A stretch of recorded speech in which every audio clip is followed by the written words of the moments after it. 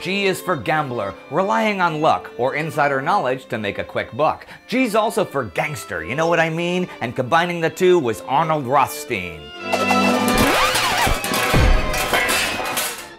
I'm Indy Neidell, and this is the World Dictionary, today featuring Arnold Rothstein. He inspired characters in a bunch of books and movies like The Great Gatsby, Mobsters, Guys and Dolls, and Boardwalk Empire. He was a big symbol of the Roaring Twenties, and, in fact, America's fascination with organized crime goes pretty much straight back to Arnold Rothstein, who was known by such colorful names as The Brain, The Fixer, The Big Bankroll, and Mr. Big.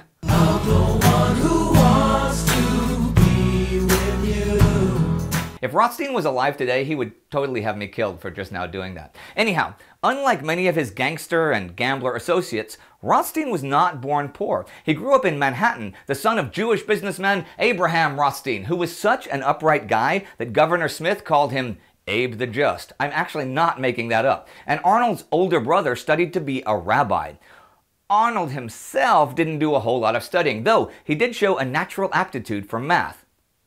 Rothstein was apparently a difficult child and was extremely jealous of his brother, and already as a child he gambled. In the 1920s he would even say, "I always gambled, I can't remember when I didn't. When I gambled, nothing else mattered." By his mid-20s he had set up a gambling casino in the Tenderloin district, which is now the touristy dead center of Midtown Manhattan, but back then was the worst crime center of the most crime-ridden city in the USA, centering around Broadway. From the 1880s, actually, the stretch of Broadway from 23rd to 34th Street was known as the Great White Way because of all the illuminated ads. This title would later be transferred to Times Square. But I digress. In addition to the casino, he sank money into a horse track in Maryland where he supposedly fixed a lot of the races that he won. Thing is, because of his connections in the banking community through his dad, Rothstein had seriously deep pockets and a network of informers. He paid well for good information and was a millionaire by the age of 30. In fact, you know the whole glamour about syndicate crime, mobsters? Yeah, well, you can thank Arnold Rothstein for that. Leo Katcher wrote of him that he transformed organized crime from a thuggish activity by hoodlums into a big business, run like a corporation with himself at the top. He wasn't just about gambling, he loan sharked as well, and it was Rothstein who was the first person who realized that prohibition could be a gold mine, and he imported and distributed bootleg liquor and owned parts of a bunch of speakeasies. He soon saw that even bigger profits could be made in another vice, one with massive profit margins and basically zero competition back then: the heroin trade. So yes, he was soon the kingpin of the drug trade in the US, though he was surpassed as #1 liquor bootlegger by George Remus. Here's how a typical Rothstein scam worked. Rothstein owned a horse called Sporting Blood under the pseudonym Redstone Stables, right? The horse was entered in the 1921 Travers Stakes, and Rothstein then conspired with a trainer. Another horse, a top horse, was entered on the morning of the race by the trainer, and this drove up the odds on Sporting Blood to 3-1.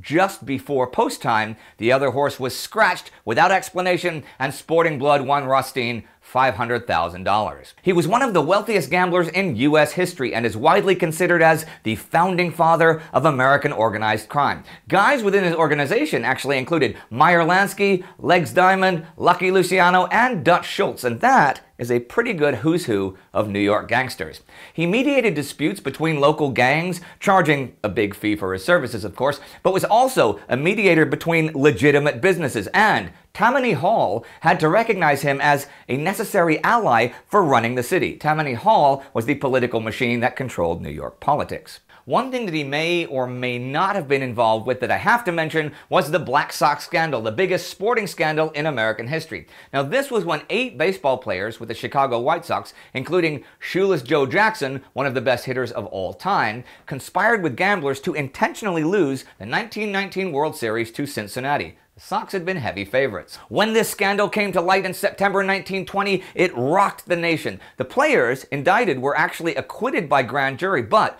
were banned from baseball for life by Judge Kennesaw Mountain Landis, who was appointed baseball's first commissioner because of the scandal, and who definitely belongs in this series because he was also a complete dick. But was Rothstein involved? It was his agents that paid off the Sox, and he did make a lot of money on the series, but prosecutors could find no evidence linking him to the fix, and the grand jury did not even indict him.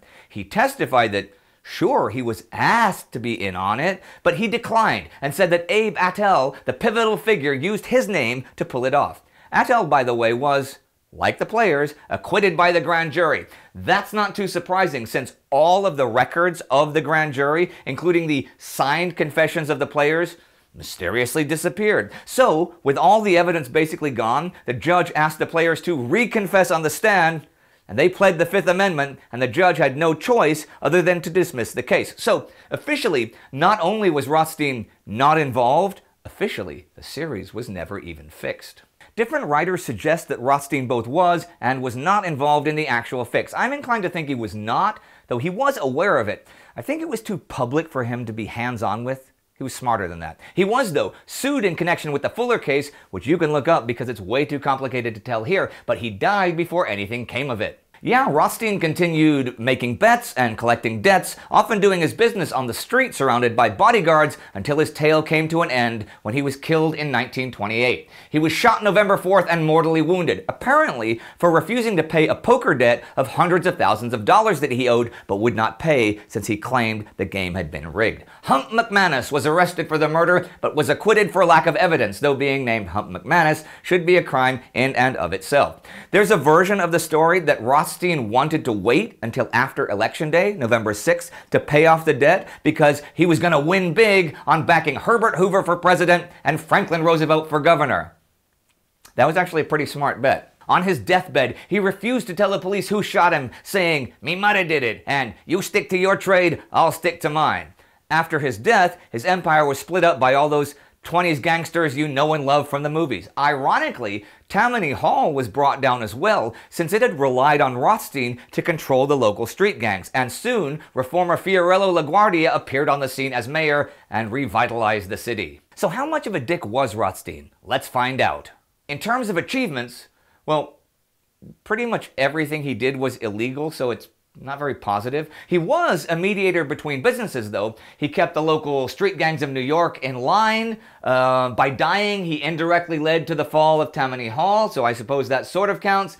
As for negative achievements, he was the top bootlegger and top drug lord in the country. He fixed horse races and possibly a World Series. He transformed crime into organized crime syndicates and indeed is often known as the father of organized crime. So that's like a -2 overall. As for being a dick, well, let's see. Fixing races means intentionally cheating people of their money. That's pretty dickish. And knowing what heroin can do, being the top heroin dealer in the nation is pretty dickish too. And let's face it, we all know the sort of stuff that gangsters have to do to survive, and it's dickish by definition.